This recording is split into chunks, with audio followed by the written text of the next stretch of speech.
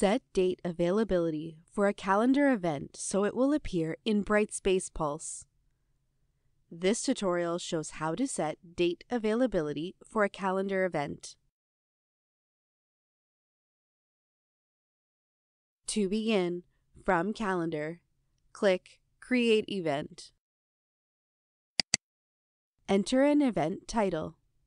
For this example, we will create an event for students attending a play. Then, add a description. Navigate to When. Here, you can set the event to be all day, or as in this example, at a specific time. Enter the start date and time. Then, enter the end date and time. Here you can also add a recurrence or restrictions if desired. When you are ready, click Create.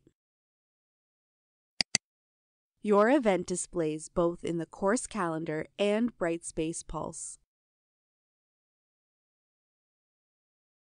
Set date availability for a calendar event so it will appear in Brightspace Pulse.